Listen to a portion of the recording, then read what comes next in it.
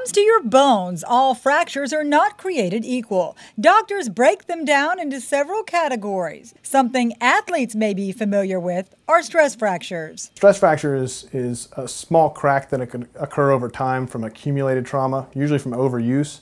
It's something that we see much more commonly in, say, runners. Stress fractures can also develop during everyday activities in bone that's been weakened by osteoporosis. It's generally a population in their 60s, 70s, 80s, even 90s. But essentially the bone becomes weakened, and with a trivial injury, maybe lifting some groceries, stepping off of a curb, sitting down vigorously in a chair, they might sustain an osteoporotic compression fracture. Stress fractures don't require medical intervention in order to heal. Taking time off and alleviating the stress gives the body time to recover. In cases that involve osteoporosis, doctors will sometimes stabilize the crack. On the flip side, a compound fracture always warrants medical treatment. Compound fractures, also known as open fractures, is any fracture in which the bone comes out the skin, which is a little more severe than a normal fracture because now you run the risk of infection. Sometimes seen in contact sports, the compound fracture is the result of a direct blow or high-velocity impact. Like a motor vehicle accident or a fall from a certain height.